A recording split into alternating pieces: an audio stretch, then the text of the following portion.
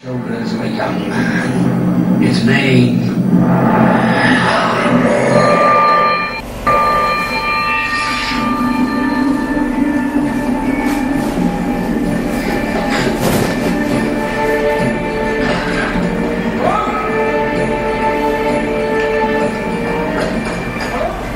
Amaka, what are you doing?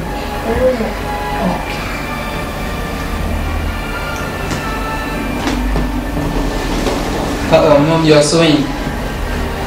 Okay?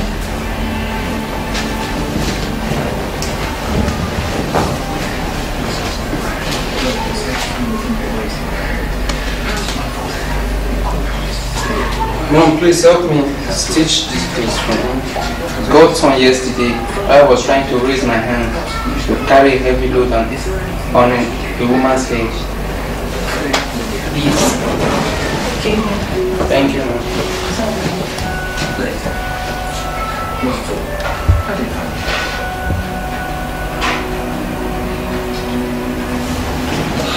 Mom, I was working. No, my dear. Work was not easy today at all.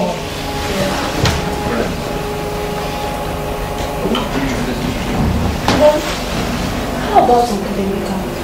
You promised visiting last week, but you didn't show up. Oh. Your uncle is very, very busy. He called and said he's going to create time to come see people this weekend. Always busy. Busy uncle.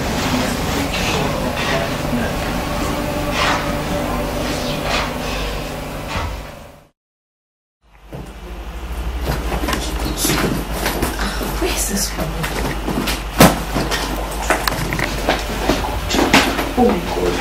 Oh my god, I'm finished. Oh. Hey, what the money that was given to me today?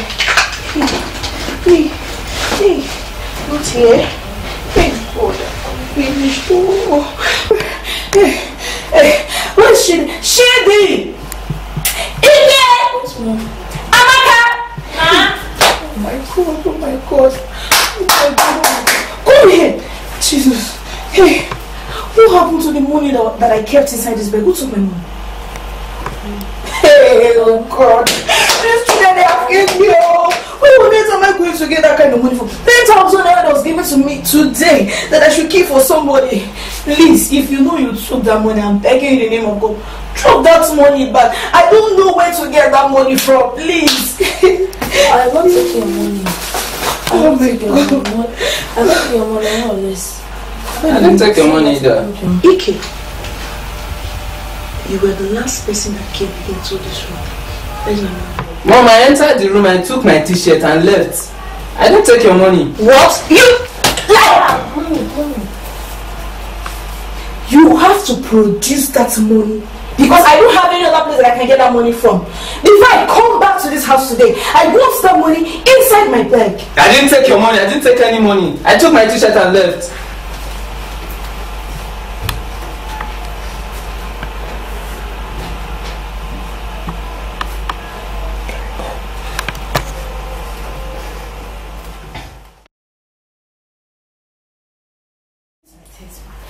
Chidi! Where's my textbook?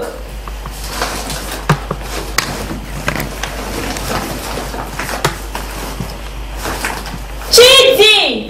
I can't find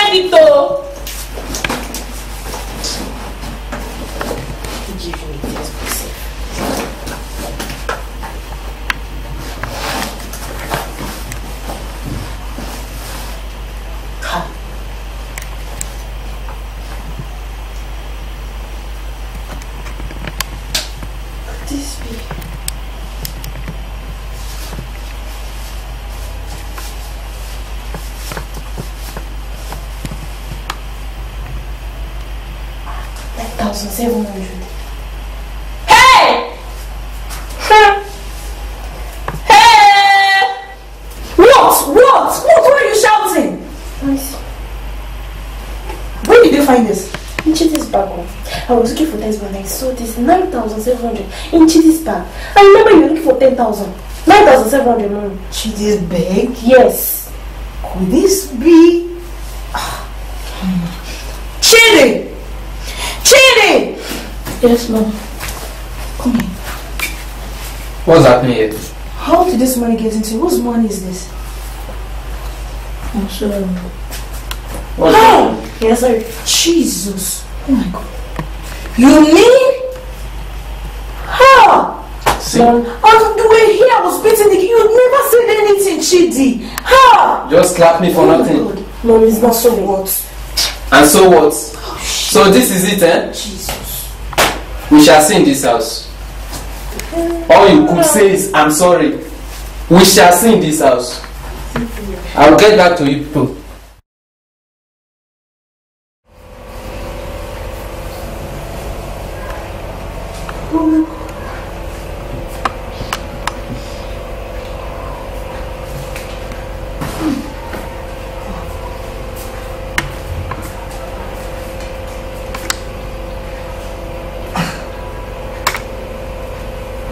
My DVD. What happened to my DVD? Shame! Ike! Auntie, good morning. Amaka! Auntie, what's going on? Why are you shouting? Good morning. How is everybody? They are all fine, but you have not answered my question. Where are my dummies? Amaka! Ike! Oko has come. Let's go. Oko. How's my door? Oh, please. Good morning. Welcome. Big boy. How you doing? We're fine. What's going on, Auntie? Emeka. Auntie? Can you imagine? The DVD in this house is missing. DVD. What? What happened? I just walked into the sitting room this morning, only to find out that the DVD is missing. Are you serious? Come. Who among you carried the DVD out of the sitting room? Uncle, I'm not the one who collected it. I did. Hey! Okay. Will you shut your mouth? Jesus. Come. Where did you take it to? I sold it. Oh, Jesus.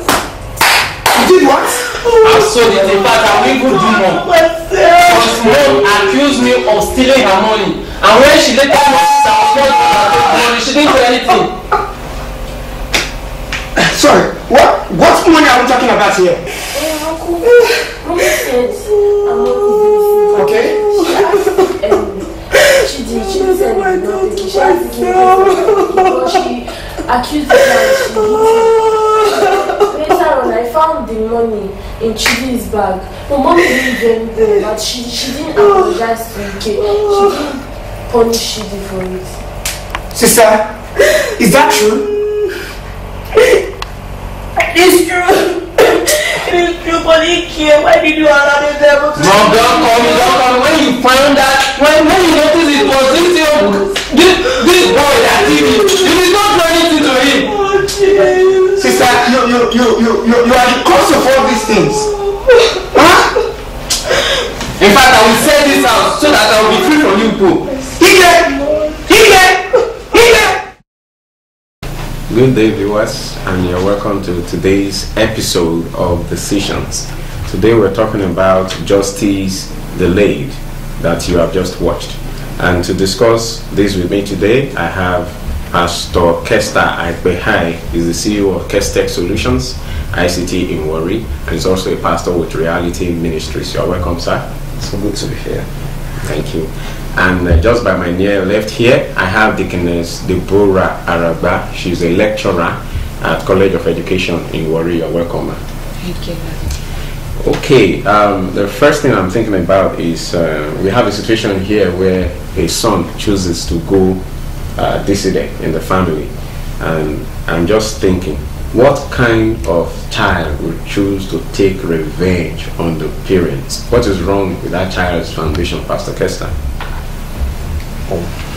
It's very obvious that the child is a child that must have been nursing oppressive feelings. He's been the child that have been going through a lot of things that he has been bearing for a very long time, and he just find a way to vent out his frustration and anger. Okay, it's likely that he's been going through some things and nobody's aware apart from him. No. Okay. Certain persons may have been aware. Okay. But he's been trying to curb it, trying to manage it, but he's not been able to manage it the way he's supposed to, probably because he doesn't have a godly foundation. Okay. He was not brought up in the nurture and admonition of the Lord. Okay. So he is not connected to grace to be able to manage his frustration. Okay. So that is what do you say about that? I agree with that totally. It has to do with his training, because Proverbs 22:6 says, "Train up a child in the way he will go, and when he is grown, he will not depart from it." So he didn't have a godly training. Okay. From the script that we're watching. Okay, I want to ask again. Sometimes we see some of us are friends. Maybe when we're growing up, they tell you about some things going on at home, but they sometimes find it easier to discuss with their friends than to discuss with their parents. If a parent is in a situation where he or she is not aware of what the child is going through, but the child is going through something, is there something the parent can do to actually be able to know how or what his or her children are going through? Pastor Kester? Certainly. Yeah, what can that be?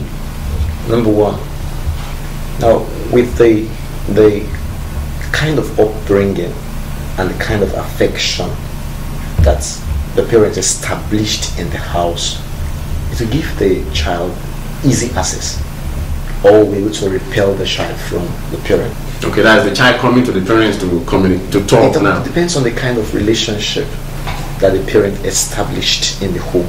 Okay. That's what will make the child have easy access to the parents, or repel away from the parents and look outside for solutions. When can we have any clear-cut guideline on how to build that kind of relationship? What's maybe an example? Good. Number one, like she said, she quoted the scripture that train up a child in the way he should go. Meaning there is a God's prescribed order. There is a God's way a child should go. Okay. Now when there is a deviation from the way a child should go, from God's own way or pattern, and you try to use worldly or your own self-conceived ideas to build your family, okay, you definitely will hit the rock. You see, the issue of family was established by God. Okay. God is the progenitor. So if God instituted it, He has given us guidelines, principles, rules, and principles work. For the fact that somebody say he doesn't believe in the force of gravity, doesn't mean it will not fall when you jump from and height. Yes, I agree with that. Good. So God has given us principles in His word, and has shown us ways that a child should go. Okay. If you follow that way, see, mind you, the Bible says train. Okay. The word train. So it's a deliberate action. Good. The word train means to nurture. It means to discipline. Okay. The word train also means to direct, curtail towards a particular goal. Okay. Wow. Are you saying it? Towards a particular direction. So the direction must be known, the goal must be known. It's not something that's going to be easy, because the child has his own will. the child has worldly influences around that want to deviate the child from that God's prescribed order. So it's a great responsibility on the parents, okay, to be tenacious about it, to hold their hold on it, that you must follow this way. This is the way that God said you should go. Okay. And you are under obligation, yes, to be under the laws of God, okay, if you want to have a great future. Okay. So that must be established early enough, because the Bible says, chasten thy child when there is hope. Meaning there is a time in life when it's almost looking hopeless, not that there's no hope, okay, right? Because then you have allowed the child to be filled with his own ways, and the Bible says, a child left to his ways bringeth shame to his parents. Wow. Okay, I get it. Now, Deaconess Ma, I look at it this way, that you can't give what you don't have. So for a parent to be able to guide the child in the way of the Lord, the parent is supposed to know the way of the Lord, right? Sure. Okay. So is there any word you have for parents on how to first discover the way of the Lord before being able to guide the children in it? Of course. God says in Malachi, says, He made them male and female to raise up godly seed. So the responsibility of the parents is to raise up godly seeds, children that are God-fearing. Like you said, if the parents are not godly, they can't raise up godly seed. So a Christian would know that, because I'm a woman now, she has the responsibility to raise up these children in a godly way. And that's the focus, the goal that my brother was talking about. Okay. You know where you want these children to go. You know you have this responsibility. God is looking up to you. The proverb says the heart of a child is full with foolishness, but that the rod of correction will drive it far away from him. Okay. So a child is born, in language you will say clean slate. A child is born with, like, the brain is empty, and whatever language you put into that brain, that's the language the child would absorb. Yes. Okay. And when we talk about behavioral patterns, upbringing is a major part of it. For instance, this godly man doesn't drink beer, doesn't smoke, never sends the child to go buy beer and cigarette for him. Okay. It is very unlikely that his child will want to do that. Yeah. But this other one drinks, smokes, sends the child to even buy. You shouldn't be surprised if the child picks up cigarette, maybe even at the age of 7, and starts, because to him the child doesn't know anything. It's what he sees that he imitates. Okay. So a godly parent should know that God is looking up to them, okay, to raise their children in a godly way. Okay. Now, from the things you just said, I pick something from this training we talked about. If I combine the two, yes, that first, training must be deliberate. You must be able to guide the children, and training is not just by what you say. Sometimes by what you do. Exactly. The children you may not have said it, but you did it, so they will pick it up. Okay. Now, before we take a break, I want to ask one question. That there are times when somebody has done something that is wrong and it warrants punishment, either by policy or by expectation and all that, and we are not sure who exactly did it. So when you are not sure who did something, you are a father, you are a mother, and somebody has stolen something and you are not sure, just as the mother of Ike has done, what is the best course of action in that position, Deaconess? When you are not certain that this is the one who actually did it, should you punish a particular person, maybe because that's the first child, or how can you go about it? That's very wrong. You would take the children one by one and ask them one by one. Individually, separately, or yes, together, yes, collectively? Together you have asked, and nobody says, nobody owned up. Okay. Now you take each child, okay, into the closet, yeah, and ask. And of course explaining the Bible, like, you know, liars will go to hell. I'm not going to punish you. You should just tell me the truth. Everybody can make a mistake. I'm sure that those children, the one who did it, should be able to own up. But just picking on one and say it must be you, even when the person is saying, I'm not the one. It's very wrong. What if the child has shown some tendencies like that in the past? Perhaps it could be the reason why the mother feels it must be that particular one. If the child has been stealing and no other child has been stealing, it's been only that child, then it's likely the mother will pick on that one because you are the only thief. But he may be innocent at that particular point. That's the problem. Yes, it is a problem because who tell you something is that thief? You don't the thief. So definitely they will see you as the thief in the house. And in some homes, some children will want to hide under the umbrella. They may be stealing, but because there's a known thief in the house, right? They'll be stealing, knowing that the parents will blame it on that one that's already known. Okay. Until eventually that one will be caught one day red-handed. Okay, one other question. Even if the child has a tendency to do wrong and maybe he's been doing it historically, does that absolve the parent of the kind of action that the mother took? Now, even if the child had been stealing before that time, now the child is saying, I'm not the one this time that stole this time. The mother's supposed to have been patient. Okay. There are better ways to go about it. And you can see the mother's attitude, that even when she got to know that this is not the culprit, okay, you still did not apologize to this. So you can see that there are other issues. There are other issues. It's like she doesn't like this child. Wow. Okay.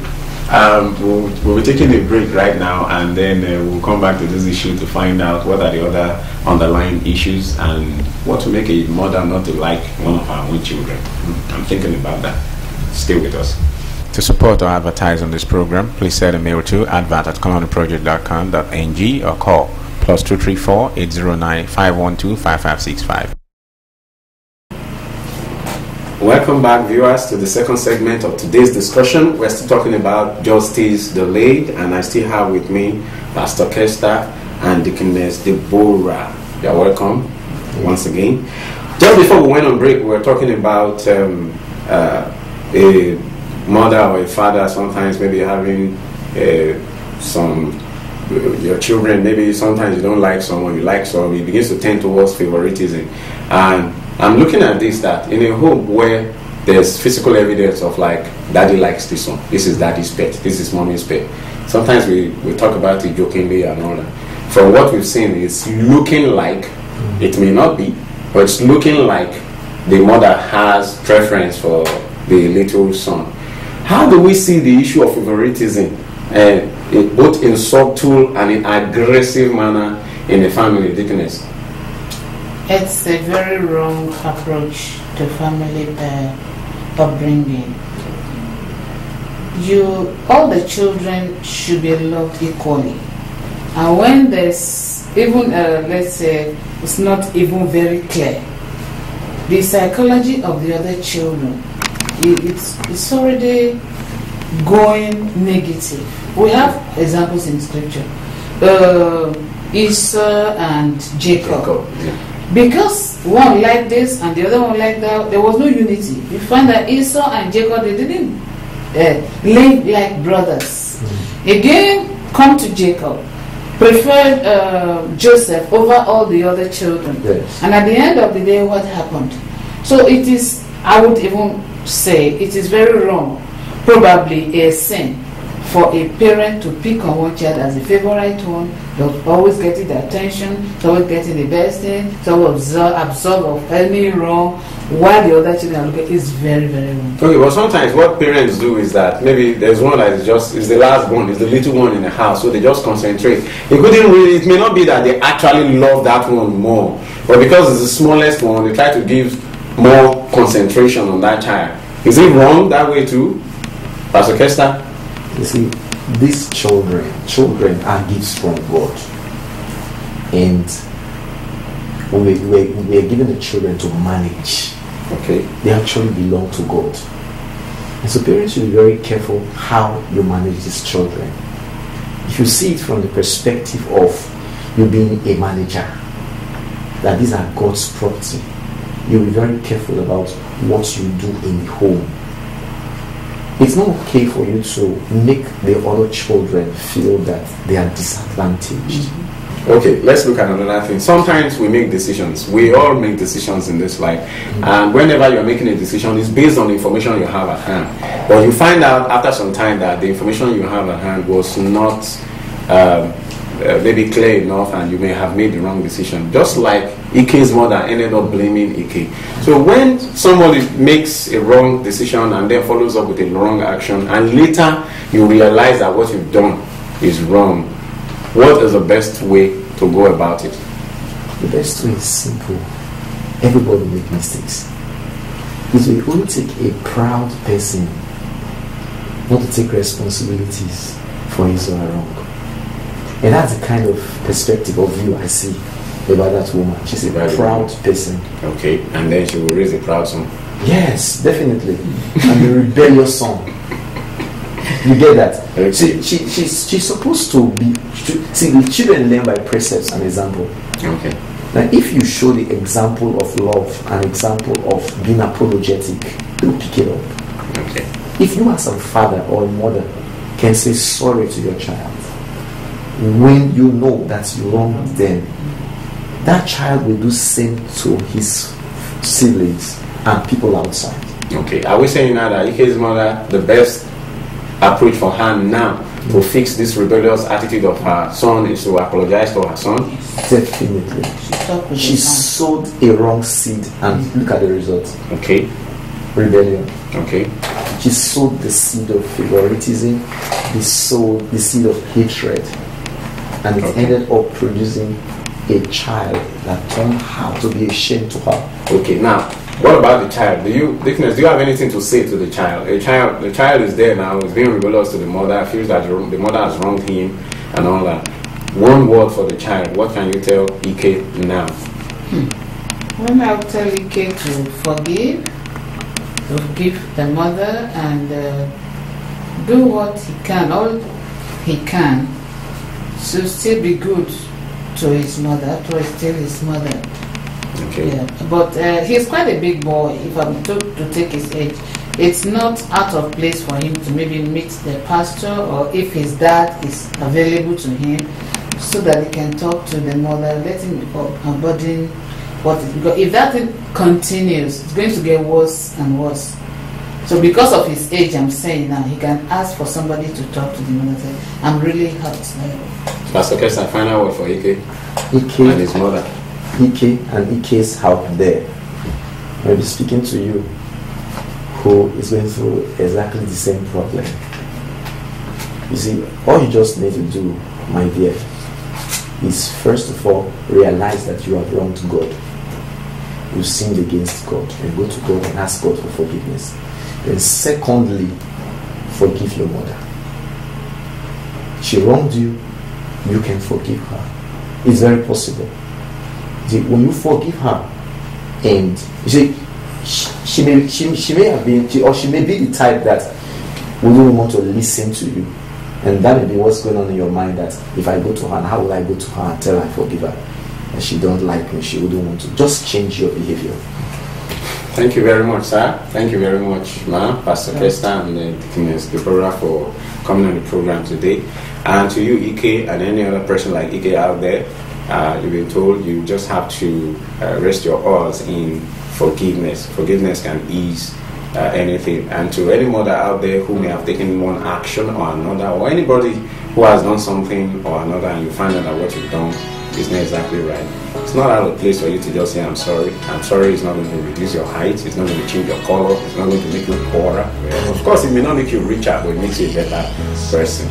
So I am your host. My name is Amaka Praise, and I invite you to continue to join us on this same program, same station, same time next week. Bye bye.